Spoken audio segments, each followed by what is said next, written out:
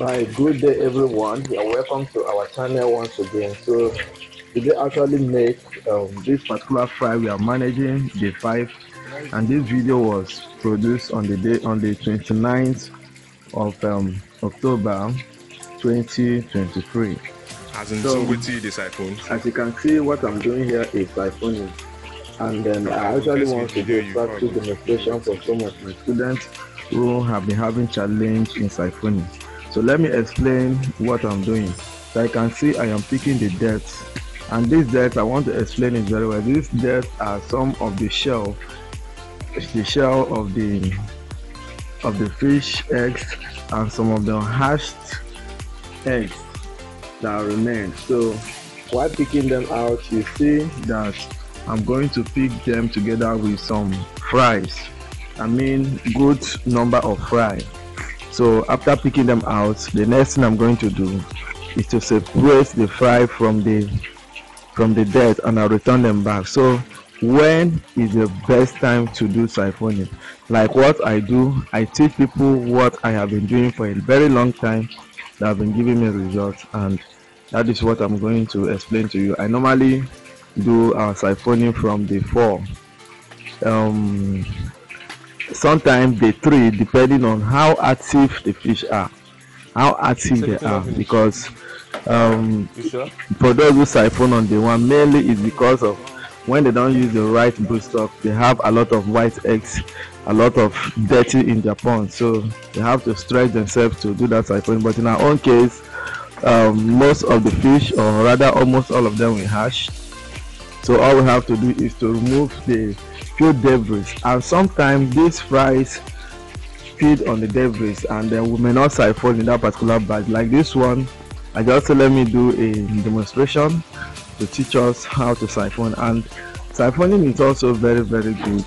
One of the advantage is that it makes your pond to be very neat and healthy, thereby minimizing um, bacteria or bacterial actions in the pond. So it's very important, just the way you sweep your room, to maintain your hatchery pond, your incubation pond, and your nursery tanks, to ensure that they are always neat. They are always neat. This will help to minimize bacterial attack, because if you don't do that, someday it will hit on your fries and you will lose all of them. So like as I said, this particular video is prepared to do a live demonstration on how to siphon. Okay, so for those of you that called me last week asking how do I siphon, from what day should I start siphoning, some might even ask when should I stop siphoning. Siphoning does not even have a time that you stop, because especially for those of you that know how to overfeed very well, so you need to make sure you are removing the debris and the dirty from fed food from the fry, else it will get polluted. So like what we do, we normally apply hatchery cleanser. So the hatchery cleanser helps to neutralize the effect of the ammonia buildup that may come up as a result of unfed feed and debris. So that is why we encourage you, if you really desire success, one of the basic steps you have to follow is to get our manuals that we read, and register for mentorship training, so that we can upgrade you on the basic things that we normally do that help our fry to survive, and not just survive. You see them energetic, they're doing well, they grow.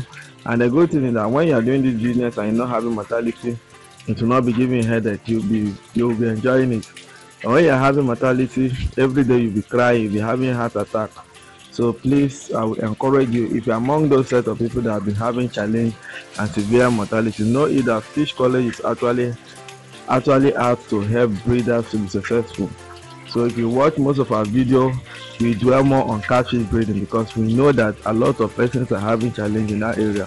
So we encourage you to register for the training. Within a couple of months, you will get master to this system, and you yourself will be very happy with the results you are seeing. So we wish you all the best, and we are so sure you have learned something from this particular video. Do not fail to subscribe if you have not done that. Do not fail to like, do not fail to comment, do not fail to drop your questions. Any question that we have not responded, you can still highlight us on it. Okay, so, and we encourage more of you Try get our manual, try register for mentorship so you can be guided properly on how you can maximize or make good success in this business. Thank you so much. May good luck continue to prosper your business as you proceed. You are blessed.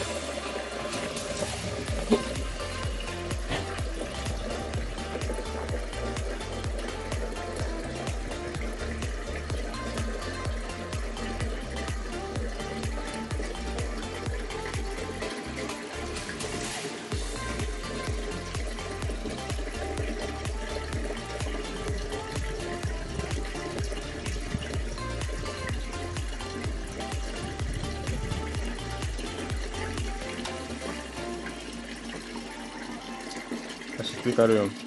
Yeah, okay.